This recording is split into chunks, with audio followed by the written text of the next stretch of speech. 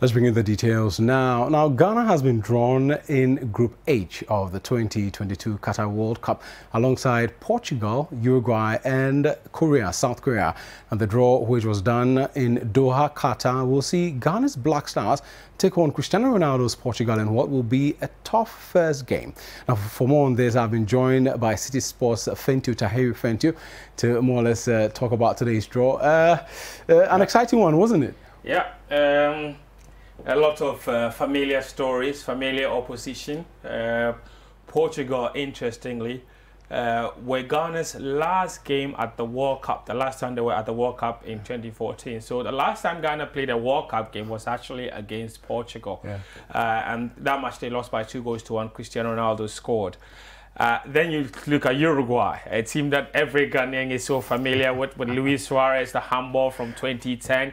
So that's a team Ghana is very familiar with. Many people obviously looking forward to some sort of revenge.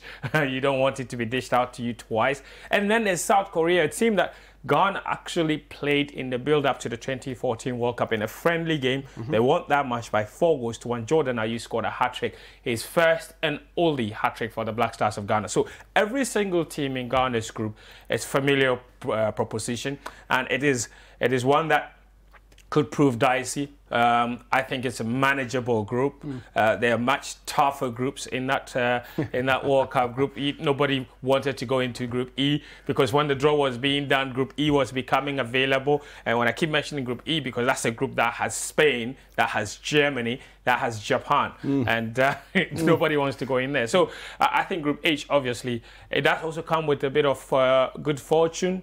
I'm not saying that Ghana will win the World Cup, Bobby, but in 2010, Spain won the World Cup after being drawn in Group H. In 2014, Germany won the World Cup after being drawn in Group H. In 2018, France won the World Cup after being drawn in Group H. So Ghana being drawn in Group H. You never know. We could win the World Cup. I'm not saying you win the World Cup. I'm just stating facts. Interesting. But it is a very interesting group, and I think that many Ghanaians will see it as a group that they can manage. The first game, of course, is against Portugal.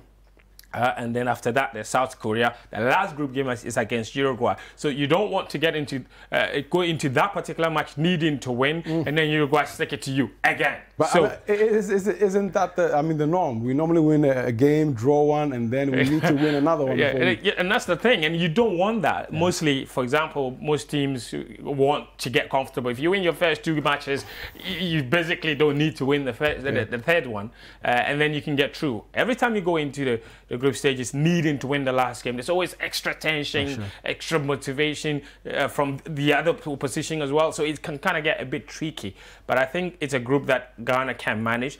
I think that at the end of the standing, it could actually end up being exactly the way it is arranged, with Portugal on top, Ghana in second, maybe Uruguay, and then South Korea exactly like this. So, but that's what it is, Group H.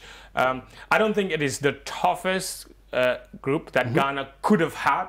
I think there were much tougher on paper, of course, oppositions in the group stages, but this is a manageable one. So you're confident we'll make it out? I mean, I've been on Twitter and the Nigerians are just saying, you know, we're just going to play 3 games and we're actually going to come back.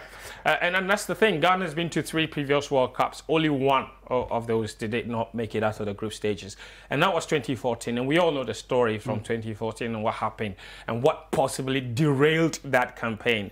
There are many people that believe that if Ghana didn't have all of that bonus row and all of those controversial things that happened in that particular World Cup, they would have made it out of that group. They played a fantastic 2-2 draw with Germany, the only team to not be beaten by Germany in their road to winning the World Cup. So they show their quality there. Now I'm sure there's a lot of time before the games actually begin later on in the year. I mean, what steps do we need to take as a country to ensure we're well prepared to not go out there and just play 3 games and return? Yeah, preparation is always key. It's very important, and that requires foresight and good planning. Because the World Cup will be played in Qatar, this will be played played in November. This is a very unusual World Cup. Usually the World Cup is played in June and July, in the summer. In the summer, Qatar is very hot, so they've taken it to November, where the weather is a bit manageable. So it's important for us, for example, when it comes to camping, to come at a place with similar weather conditions as Qatar in that time of the year. So you're looking at Dubai, for example, the UAE, or Saudi Arabia, and those places will be in extremely high demand at the moment, simply because every other country would want to go to those places. So that requires a lot of foresight from us. And then number two, we need to do very honest team selection. In the past, that is one thing that's kind of, threatened. Are you going to go with the same guys that qualified us to Not necessarily, and that's the thing. So just because you participated or contributed to this qualification doesn't mean that you deserve a place at the next World Cup. If we get a better player, we need to take the better player. It is about taking the best, putting your best foot forward. So it is a fact that those that qualify for this World Cup were not necessarily our very best. There are several positions in that team where an upgrade could come from another individual playing elsewhere that did not make it for these 2 games against Nigeria. And if those people become available and we know they can improve the team, we need to put sentiments aside and say that this guy will make us better. So therefore, we need to take him to the World Cup. So, and I think team selection, good team selection is key. Proper planning is key as well. And then on the day, we need to see a lot of motivation, a lot of desire. It's the World Cup. You only get to play it once every 4 years. This is the best 32 countries in world football. Out of 211, to be part of that, it's a massive privilege. So when you step out there, you need to put your best foot forward every single time. And I think that Ghana, they can make it out of this group if all things go well. Group H.